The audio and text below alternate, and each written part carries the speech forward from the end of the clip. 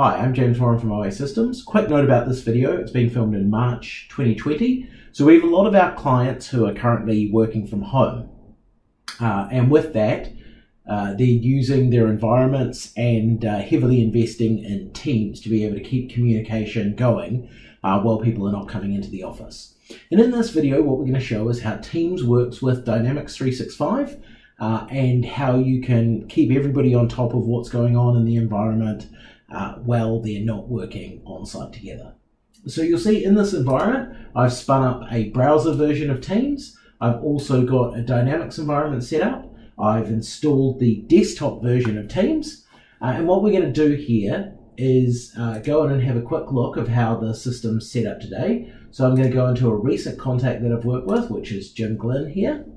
And as you can see, when I come into the record and you look at the navigation, we've basically got some functionality up here, but there is no Teams integrated with this system right now. So the way we do that is in an environment where somebody's set up with an admin level access, you come into the settings, select administration, click on the system settings, and there you'll see there is the Microsoft Teams integration.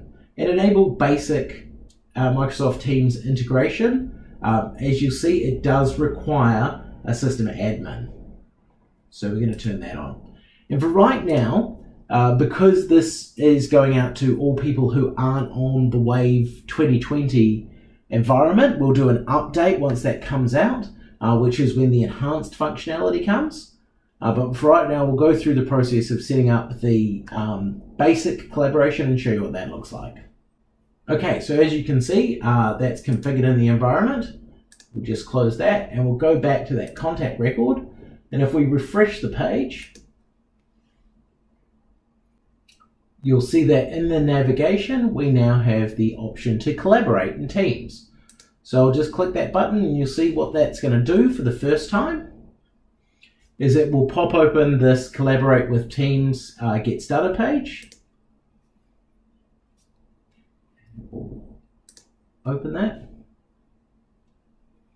and ask you to add in this connection. So when you come in and you select the environment you want to make that connection for.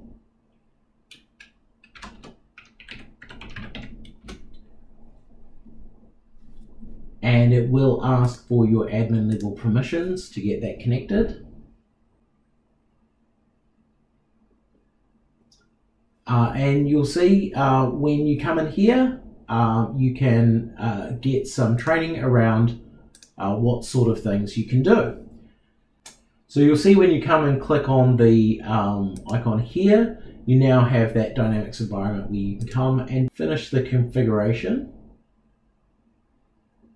So you come into the settings tab and finish the configuration. We'll just say we want that because I have multiple environments here. And I'm just going to go for the sales scenario in here. And once that's configured, you can go click on My Dashboard to see a view of the dashboards inside Dynamics. If any of you have been using the mobile app version of the system, this should look reasonably familiar, the controls down here. So what I'm also going to do is I'm going to go and start a new team. And we're going to go create one. In this case, we'll build a team from scratch. And we want it to be organizational wide so anyone can join it. And the team name is going to be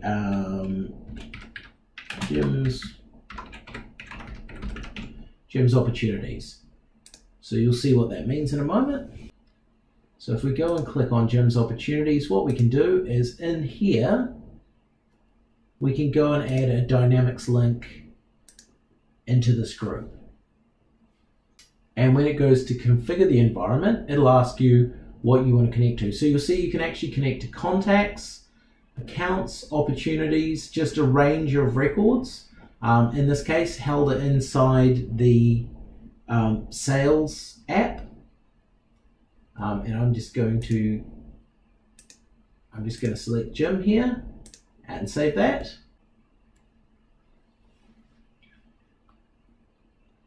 and you'll see Jim's record is successfully connected.